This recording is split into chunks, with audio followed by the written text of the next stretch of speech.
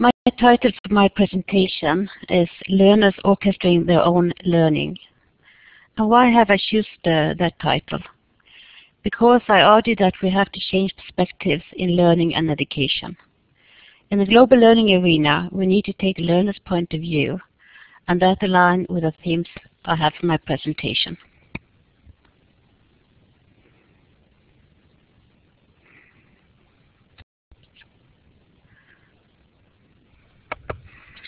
Sorry.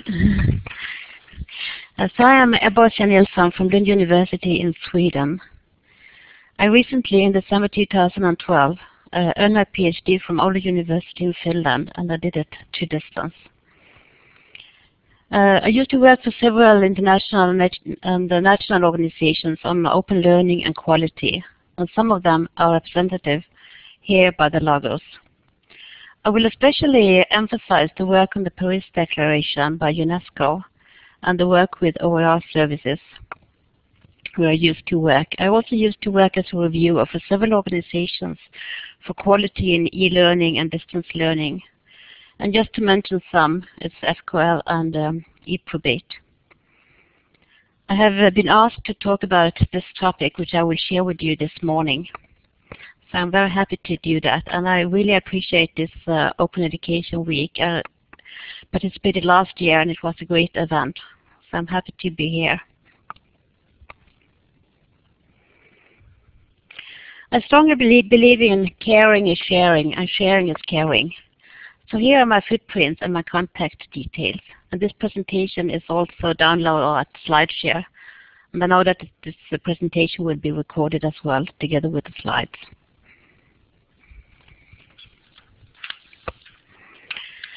So why am I interested in open education and quality?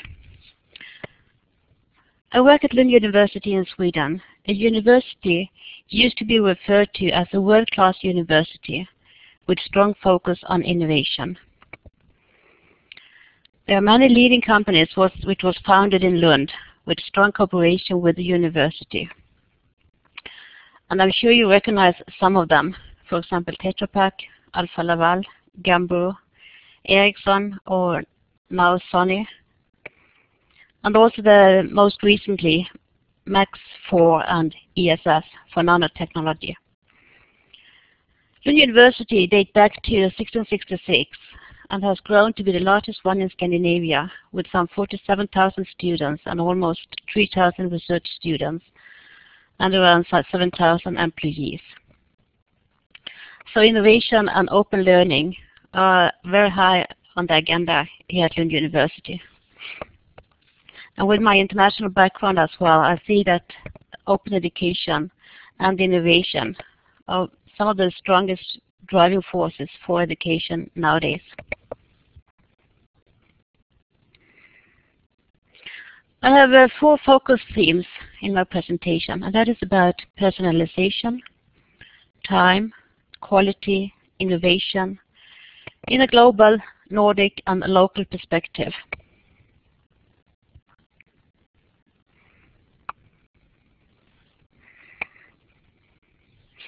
The first theme is about personalization. And I will argue that it's so important to take the individual's perspective on learning and education. And that is also some of the main results from the research which I have conducted, and I will talk more about that later on. But learning and education, we always have to take the learner's perspective, because it's the learner who chooses to do some learning or some education or enroll in some programs. So we need to ask, what's in it for the learners? And the learners need to ask, what's in it for me? What about quality? We know that the quality are not very easy to define, but each individual have their own perspective on quality. And that is what they are looking for. They're also looking for open education because it is part of their reputation. They would like to gain the best education from all over the world, and that is possible now with open education. so that they would like to have a good reputation in their educational life. And it's also very much about competition. Who are you? And what have you done? And what do you like to do? And what can you contribute with? Open education is very much about internationalization. And for young students today, and even for lifelong learners, internationalization is so important.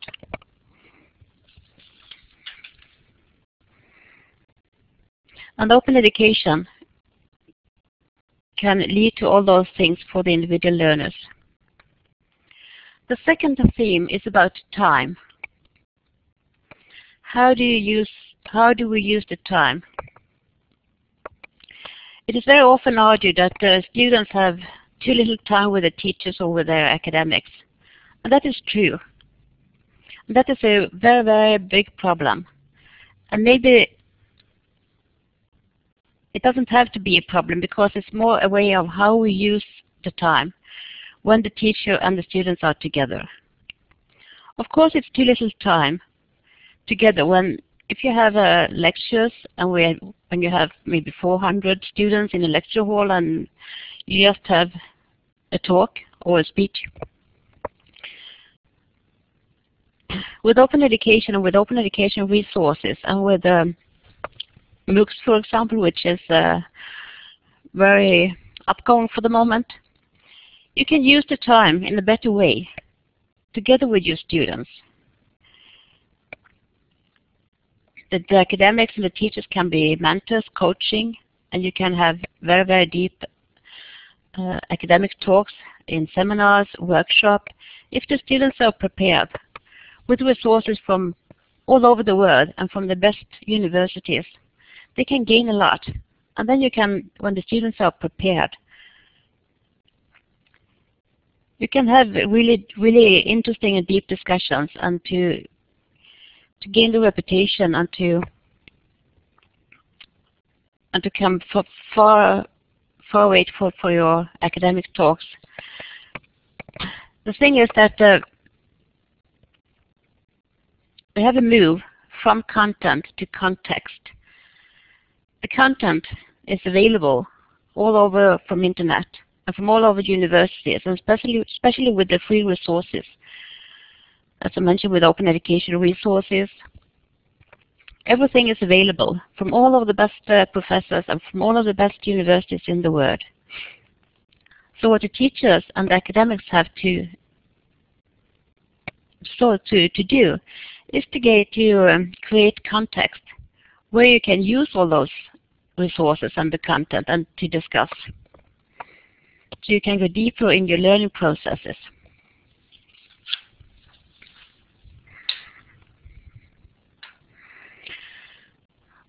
So it is very much about quality time, not the time as such, the working hours we have.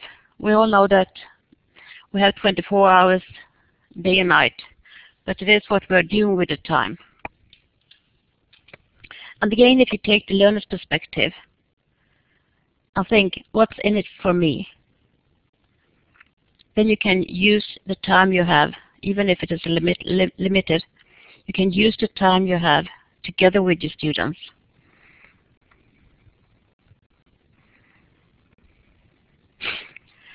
The third theme is about quality. We have a move from our students, our support, our content from each university in the world.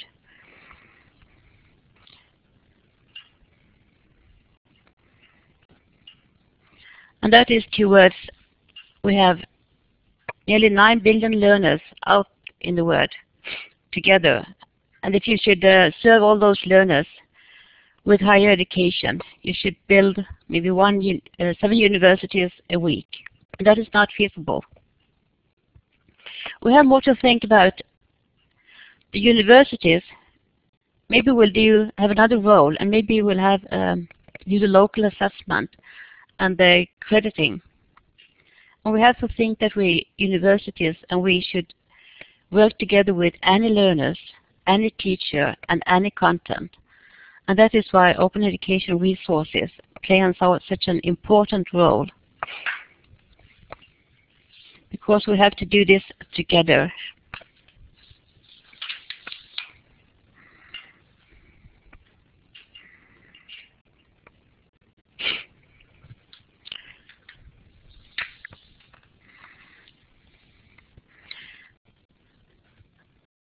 As I mentioned, I have recently done my PhD, and that is about benchmarking e-learning, or I will fade maybe more away the E.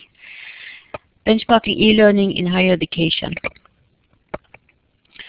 And what I did in the research was to look for indicators for quality in e-learning, and also the benefits of benchmarking, and to look at quality issues and how benchmarking could be a tool and be a part of ordinary quality assurance work. And the most important in my dissertation is that there come up some new themes, and those are some of the themes I present here: personalization, time, quality, and innovation. And I would really like to stress that we have to rethink very much in education and learning, but we also have to rethink very much about quality and quality assurance and quality enhancement and quality improvement. And some of the indicators which came up very explicit are in the following slides.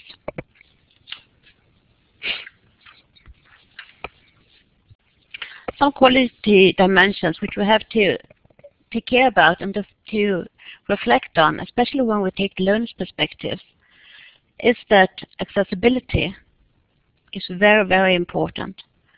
And especially if you're working with distance education, when the learner have to do everything him or herself to the computer and to internet, and not have direct contact, physical direct contact with their academics. The assessments is very, very important. Also creativity. Learning design, especially on online teaching. You have to design your learning activities and your learning modules in a different way so the learner can take control of their own learning. And that means also that flexibility is crucial, because we have students from all over the world. We have different time zones to cope with. We have different responsibilities in our daily life. Some like to study in the morning, some in the evenings, some during the night. And together with those different time zones, it has to be flexible. And also that the workload for the learner need to be divided so they can take control. Some maybe like to do all the assignments, for example, for weekends or for the evenings. Some would like to have it more modularized for each week or each day. Interactivity is very, very crucial, so that the learners can be seen, so they can take part, so they can have some kind of feedback with the learning environment. And then we come to involvement. That is also about to be seen, to take control, to orchestrate what you can do with your own learning, to see that you are a part of the learning process, and together with the other in the course and with the learning material. Ownership. That comes again with involvement and personalization. If you feel ownership, then you can take control, and then you can be responsible. It also comes up presence, the teachers and the other course mates' presence when you're talking about online learning. And then transparency is another dimension. If you have transparency in your online learning course, then again, the students can take control, because then they can see what kind of demands there are, what kind of tasks there are, how they can be involved, how they can take control, how they can really make the interactivity.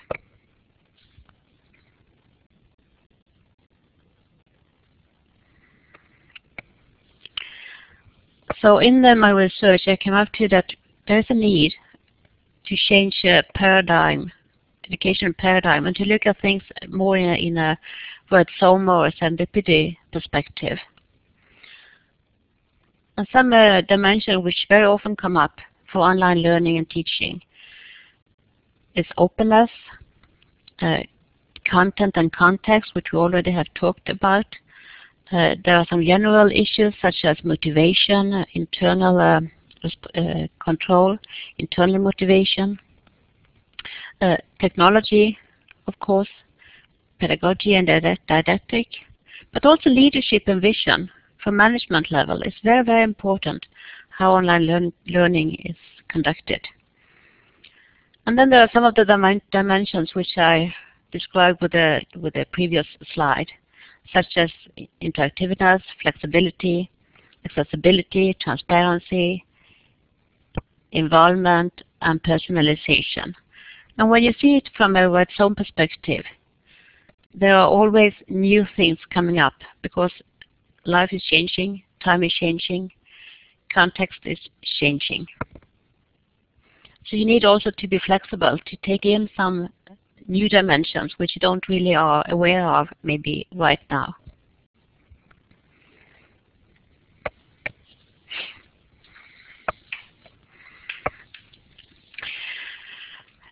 When you talk about quality, it is not very easy in one way, because it is rather complex, because you first have the context. You have the cultural context, you have the historical context for education.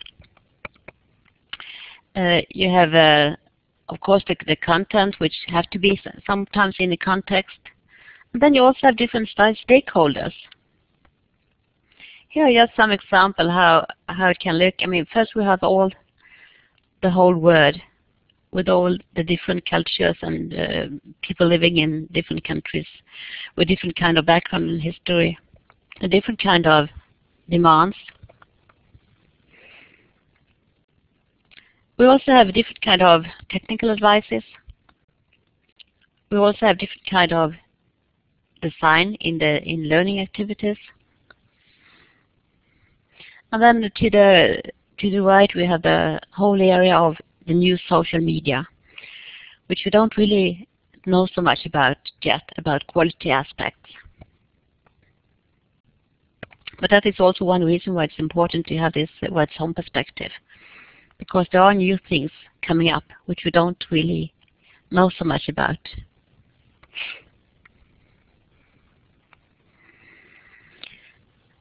And also talking about quality, it depends which kind of perspective we have. If we have a retrospective or prospective perspective, most often quality assurance are from a retrospective perspective. We are looking, what have we done? And maybe sometimes years ago, because quality assurance processes used to be rather long and rather complicated. And you can of course ask, is that of interest, what we did 2 years ago or 1 year ago? Yes, in one way it can be, but maybe it's more interesting to have a prospective perspective. So you can learn from where you are now and go ahead. So as I said, quite often we are looking at certification, accreditation, quality assurance, and that is mainly from a retrospective way. I think the trend in quality in learning is more about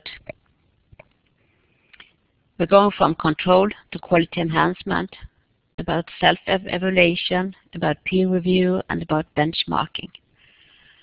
And then, of course, it is very often like that how you are asking, that very much predict the kind of answers you get. So you always have to ask yourself, why should you measure quality? What shall you measure? When, how, and where? So quite simple questions. But depending how you ask those questions, it very much depends on what kind of answers you get.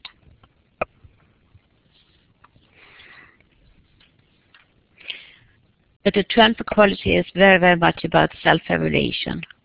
And that I also found in the research that benchmarking is a form of self-evaluation.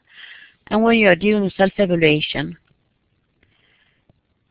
then you are more keen to maybe make changes because you can see yourself that something has to be changed or something has to be done, or even something is good enough. And that is also very important.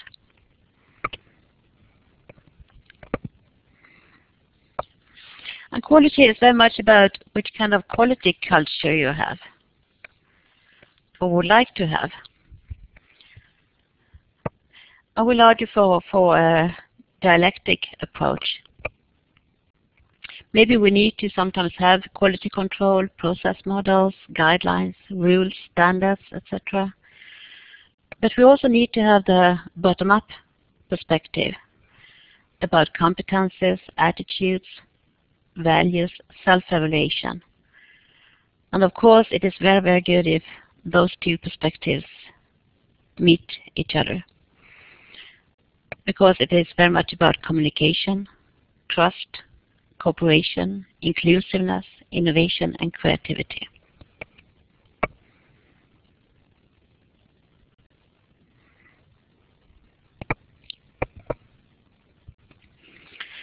International, there are some organizations working with certification, accreditation. And just to mention some of them, I also did that from the beginning. SQL is one with the unique certification. eProbate is another one.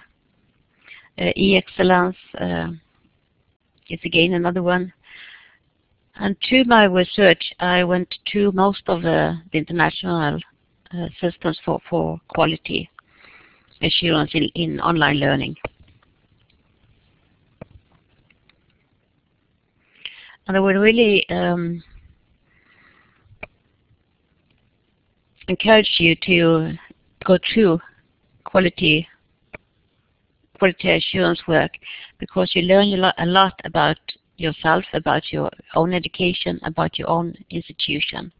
And you learn a lot from others if you're doing it in cooperation.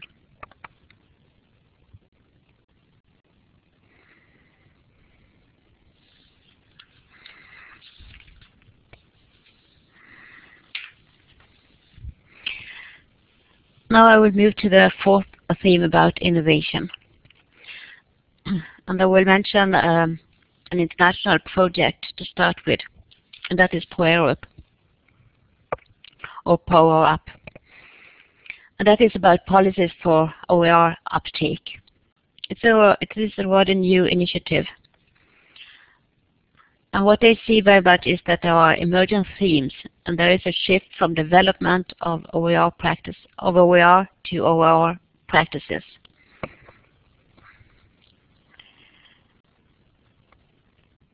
And there is a broader notion of open practice and open learning, teaching, and research.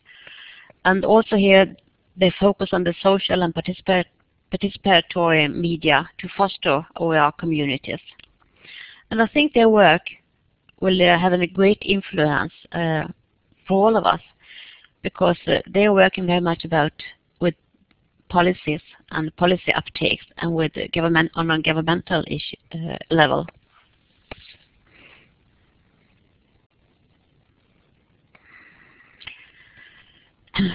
I will mention a new Nordic initiative about open educational resources, and that is the Nordic Open Educational Resource Alliance. The Nordic countries are in one way rather, maybe not unique, but it's a very interesting initiative as we are working on a regional level. All those countries are in one way quite similar. We can nearly understand each other with languages, especially Norwegians and the Swedes and the Danish. We have a rather similar history and background, nature and culture, but still, of course, those countries are very different in many ways. But we also have a strong beliefs on education and democracy, and about free education. We have had that for a long time. The Paris OER Declaration and the European Commission's Opening Up Education, and now the recent initiatives from European Universities Association about open education. They are rather strong in many countries around, but not very strong in the Nordic countries for some or another reason. I don't really know. But what the Nordic OER Alliance would like to work on is how those initiatives from higher levels can and will influence the Nordic countries, but also how the Nordic countries, because of due to what I said about culture and long tradition of education, of free education and democracy, we think we have something we can contribute with.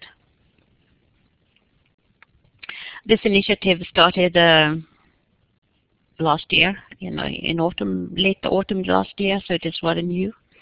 But we have already done something, and we have written a position paper about how we can first implement, try to implement those larger initiatives as the Paris OER Declaration and the EC Opening Up Education Statement, but also how we can contribute and how to make it work, and especially how to create long-term trusted mutual partnerships.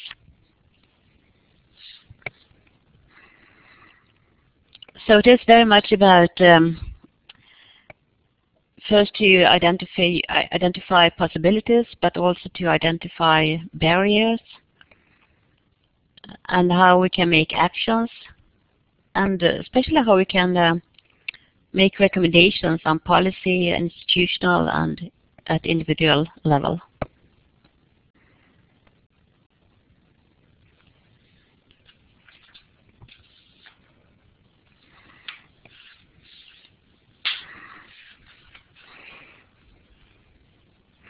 In the position paper, we have discussed quite a lot about that. As I mentioned, adult education has been has a very strong history in the Nordic countries, as well as democracy. The ICT and the digital agenda is also on a very high level, and there we also think we can contribute to the statement which is in the Paris OER Declaration.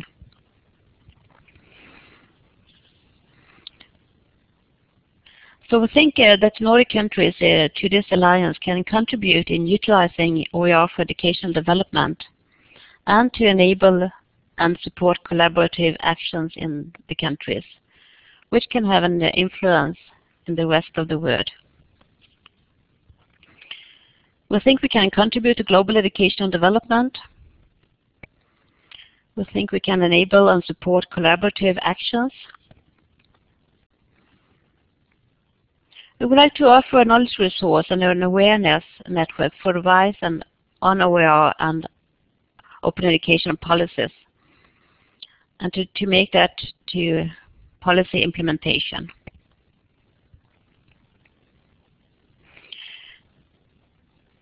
We would like to support the implementation of the Paris OER Declaration and future EU OER initiatives in the Nordic countries, but also to analyze opportunities and barriers, and to provide guidance for policymakers, and to build and exchange knowledge on OER and OEP in the Nordic region as a base for good practice.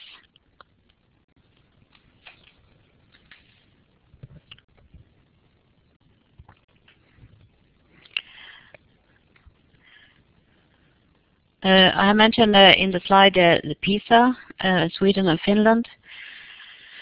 As maybe you know, Finland used to be very high ranked in the PISA studies.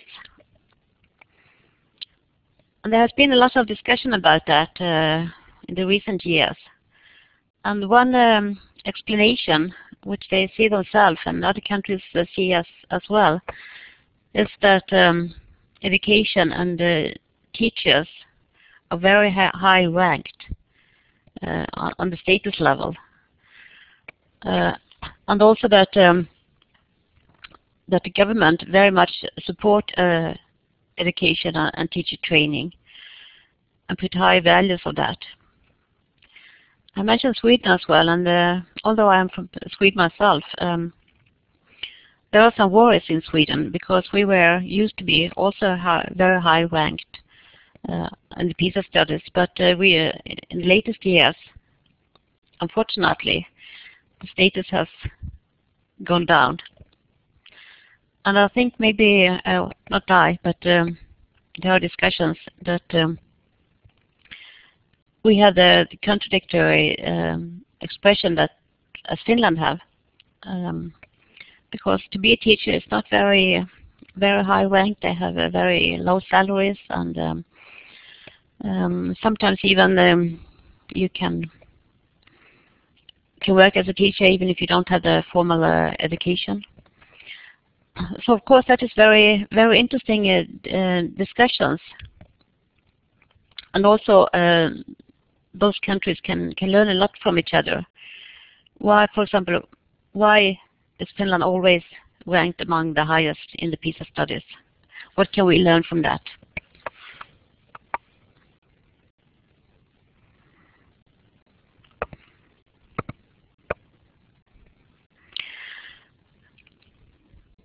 I would like to make some credits to my colleagues around in the Nordic countries. We have been some who have initiated this Nordic OER alliances. My colleagues from Norway, from Finland, from Denmark, from Sweden, but still we need contacts from Iceland and Greenland and Åland, but they are on its way. So if someone of you listen to this presentation up from those countries, please feel welcome to contact us.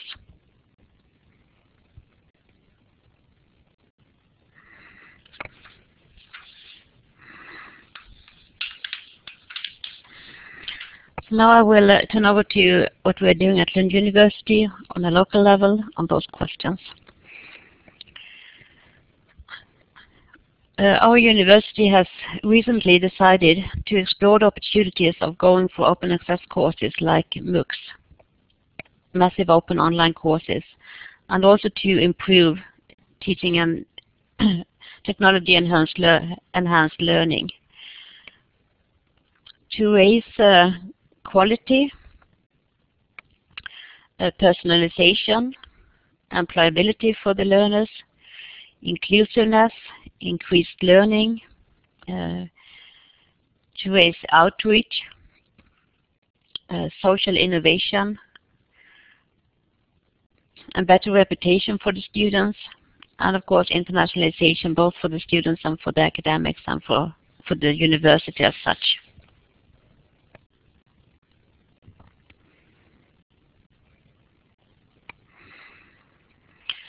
And why are we doing that? As I said in the introduction, we have our university was launched already in 1666, and we have been a hub for innovation and internationalization in the past, and almost since that time. And we think that, and we believe that we are a hub and will be a hub for innovation and internationalization at least some years ahead, and we have some years ahead for 2030. So we think we have something to contribute with. And as I also said in my introduction, we have a strong cooperation with very innovative companies, and there's a strong research area which we cooperate with.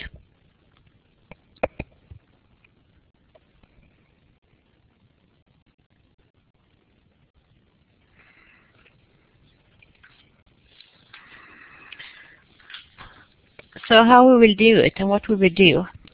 We would like to explore the opportunities to give each one of us, each one of the learners, the possibilities to reach the potential each of us are aimed for.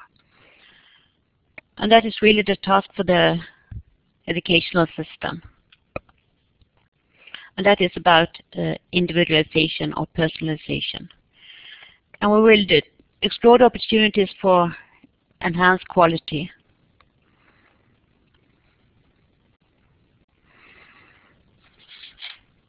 We will explore the opportunities, the strengths and weaknesses for making up open education and digital learning more affordable and strategic. We would like to explore strategical aims and possible target groups. We would like to explore the opportunities for a policy for Lund University working with open education.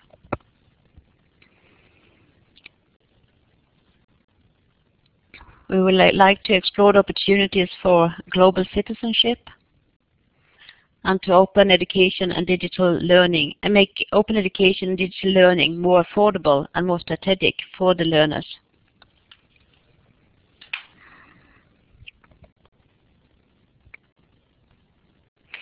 And how will we do it? To make a change, we think we can do it together. And we are together with the LERO, which is the League of European Research Universities.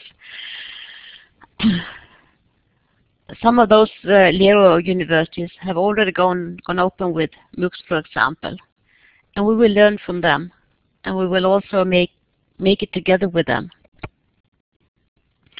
And we're also a member of Universitas 21. And they have also interest of making education more open and affordable for the learners. So again, we will do it together with Universitas 21. And also our University Advisory Board are supporting this movement. And recently also the European University Association have written a statement and a policy paper on open education. And I learned just last week that they will have a task force for open education. So making a change, together we can.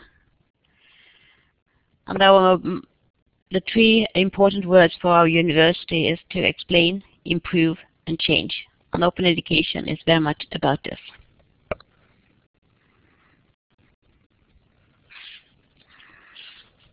Of course, there are some challenges. But will we make a change? Can we do it? Do we do it? There are four main challenges which we have so far identified. And those are the legal aspects. For example, working with MOOCs, or another task than working with annual students. You can't use the same kind of money. For example, so there is again financial issues as well. Working on with open education, there are a lot of educational issues you have to deal with. Some of them I have mentioned in this presentation. There are other issues and dimensions which are important working with open education. And then there are organizational challenges. Maybe we have to organize the university in a different way. We have to work more together. The infrastructure have to change.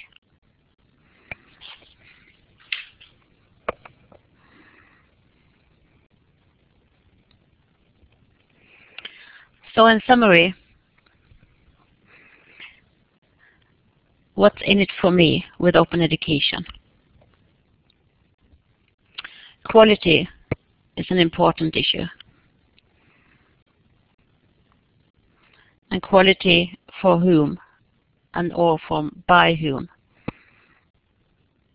But maybe most for whom. Time is another important issue, which I have talked quite a lot about. How we use the time. Time is quality. But you can also waste a lot of time doing wrong things at wrong places. What's in it for me for the learner? You gain a good reputation because you get knowledge and the courses from all over the world with open education. You gain a critical thinking. Recently there have been studies about that students in open education and distance education, they gain more critical thinking because they have to do other things than campus students, and that is rather interesting research, which is not so very often mentioned in those discussions. I think we have to look more at that.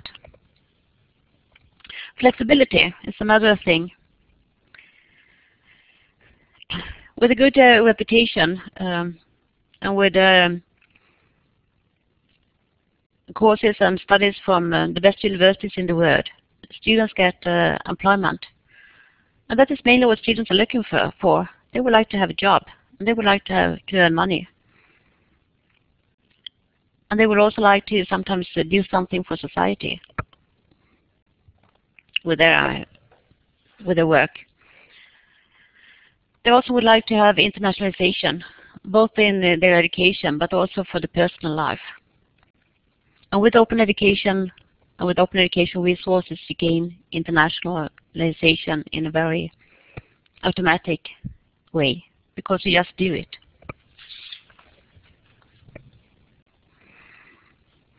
So I have almost come to the end of my presentation.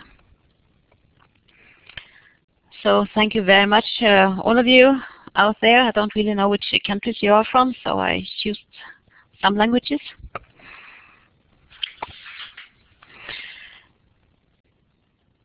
Thank you very much, every one of you who have taken part in this Global Educational Week, and I really hope to see you during the week and all the interesting presentations which I have seen from the program.